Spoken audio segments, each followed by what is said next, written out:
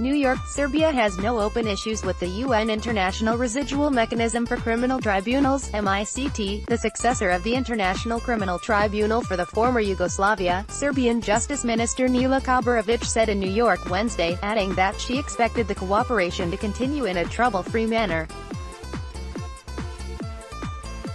Addressing a UN Security Council session on the MICT, Kuburovic said Serbia had made it possible for the MICT Office of the Prosecutor to access all evidence, documents, archives and witnesses.